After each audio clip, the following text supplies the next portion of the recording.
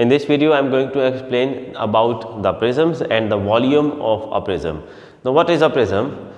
Let's suppose that we have a cardboard which is of the shape of a rectangle, let's suppose, and if you pile up a number of cardboard pieces of the same shape, like here, if I will stock up a number of pieces of cardboard like this, and then the other one will come right here.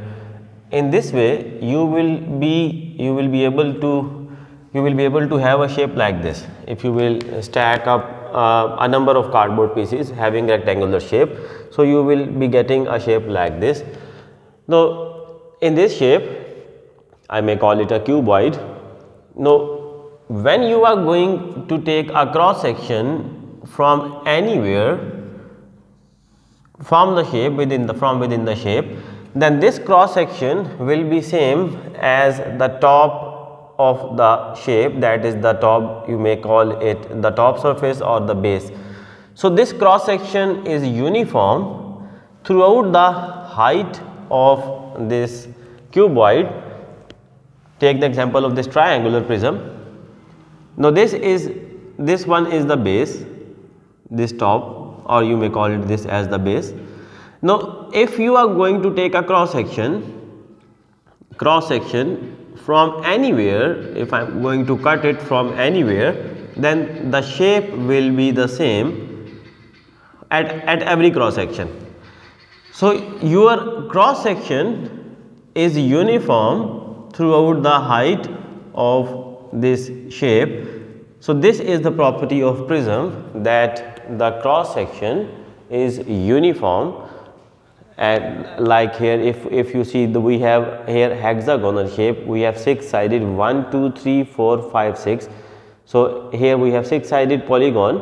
Now, this polygon travel all along the length of the prism. If you will cut it at any point, you will find that your cross section is exactly the same as here in the base. If you will compare the top one or the bottom one, your cross section will be same at every point. So, this is a prism. All these are prisms. A prism has a uniform polygonal cross section. We have 3 words here. Uniform mean the cross section will not change. Polygonal mean we are having polygons here. Cross section mean when you will cut it anyway, when you will cut it horizontally like this, in this way, then the shape will be same as here on the top or at the bottom. So, this is the concept of a prism. Volume of prism is basically base area multiplied by height of prism. Now, what is base area of a prism? Now, suppose this is a cuboid, and because my cross sectional area is uniform throughout its height, so this is a prism. Now, this one is the base, the top surface. We take it as the base of prism, and the distance between two bases, this one is the base at the other end.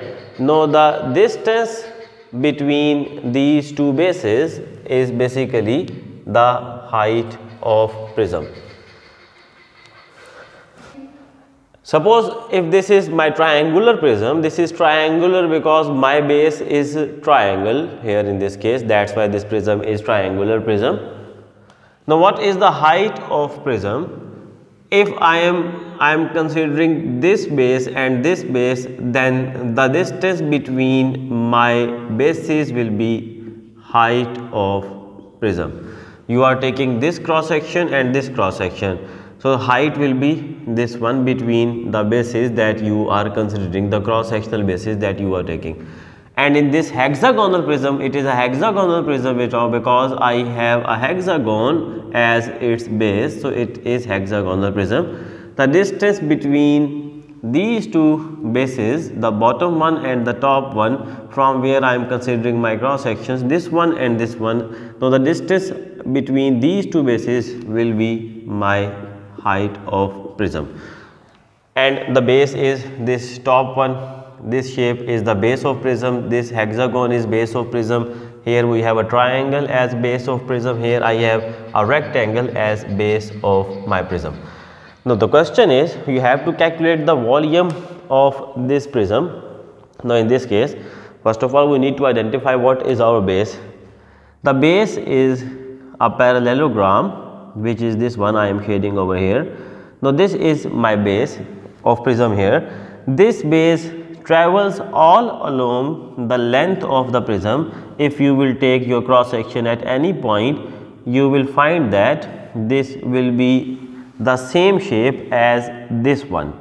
So your cross section will be uniform. So this is your base, and the distance between the two bases which you are considering, this one and this one, is the height of prism. So this is your height of prism, which is 6 in this case, the distance between this base and this base, if you consider it as your base, the other base. Okay, so the distance between these two bases will be the height.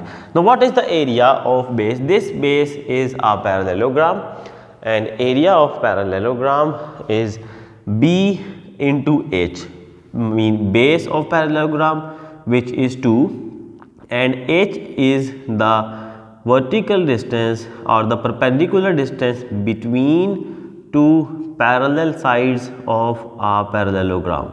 These are two parallel sides. Now the perpendicular distance between these two parallel sides, which is 1 meter, is the height. So base is 2 and height is 1. This is area of parallelogram, which is base in this case, into height of prism, which is 6. The height means the distance between two bases. So simplifying this, 2 into 1 is 2 and multiply by 6, 12 meter cube will be volume of prism in this case. If you want to know the volume of this prism, you need to multiply the base area, which is triangle here. So area of triangle multiply by height, which is the distance between these two bases. If you want to know the volume of this prism, then the base is a rectangle. So base area mean area of rectangle into height, which is the distance between two bases. So in this way you can find volume of prisms. So prisms have different bases, the shapes are different.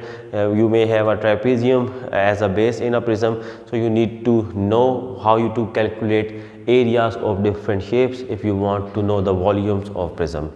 That's it for today. We are going to do surface area of prism, cylinder's volume area in the coming lectures. Thank you so much.